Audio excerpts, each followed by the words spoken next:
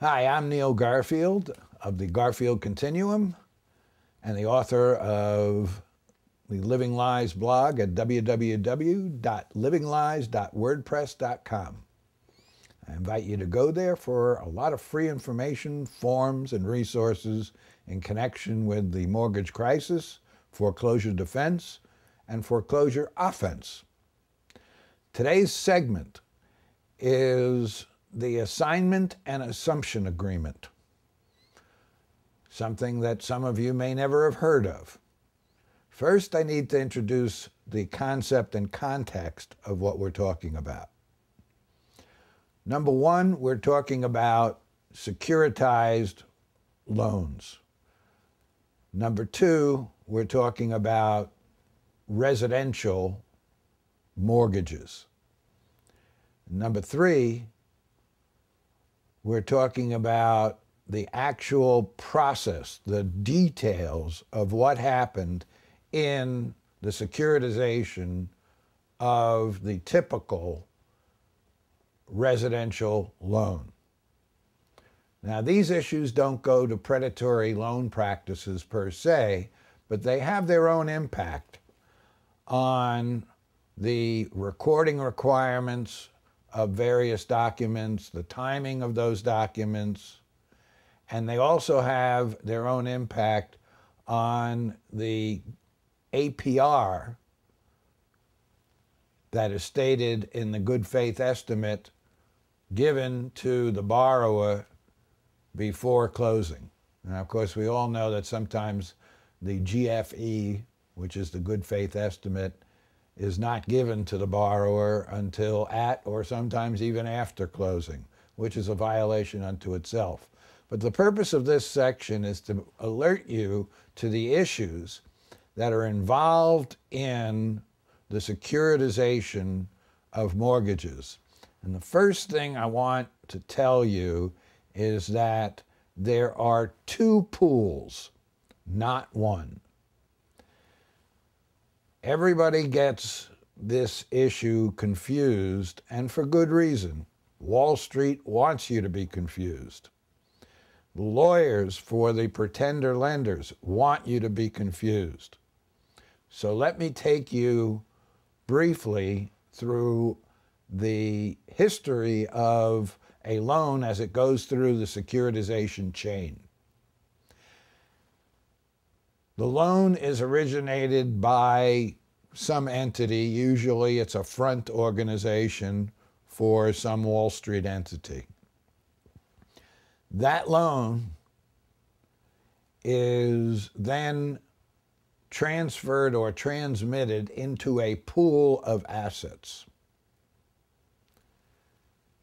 And that pool is subject to a pooling and service agreement, which is the subject matter of another segment that you will be able to see if you want to.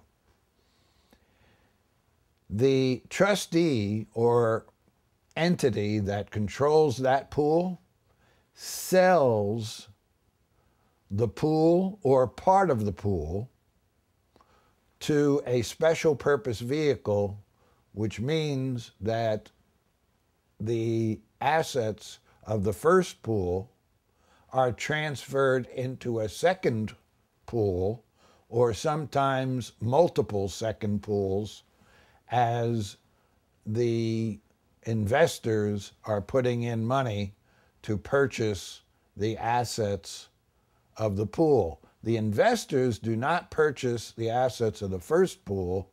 They purchase the assets of the special purpose vehicle pool.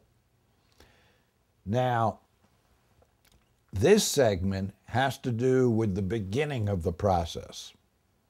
This segment has to do with the assignment and assumption agreement. And there are a lot of interesting issues which are extremely important for you to know in terms of preparing questions in a qualified written request, or questions in a debt validation letter, or discovery, which is the subject of another segment that we have.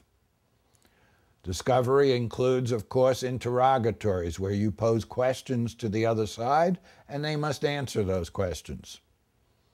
Requests to produce involves just what it sounds like. A request, it's really a demand, that they produce certain documents. And of course, your request for production will be aimed at those documents which would support their point of view or their position, or might support yours. Requests for admissions are exactly what they sound like. You say, please admit that you're not really the lender.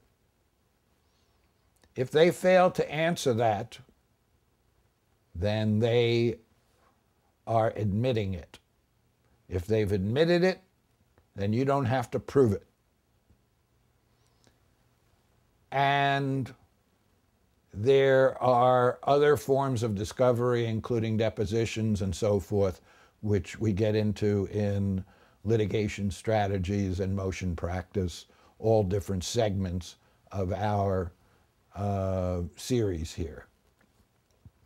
So let's talk about what happens in reality, not the way you see it on the internet, not the way you see it in the books that talk about derivatives and how they're created and when they're created and so forth. Here's how it really happens. Wall Street has investment bankers. These are people who are there to take risks. They are there to create instruments, financial instruments, that increase liquidity in the financial markets. You can't blame Wall Street entirely for what happened, because it would be like blaming a soldier for shooting bullets in the battlefield. It's kind of what he's there for.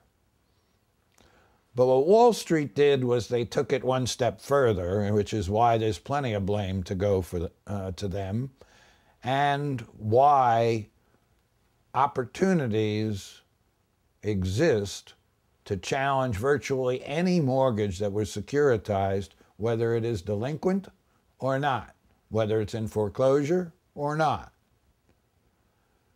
So let's look at the beginning, and the beginning starts with the end. Wall Street has investment banks. They create special purpose vehicles.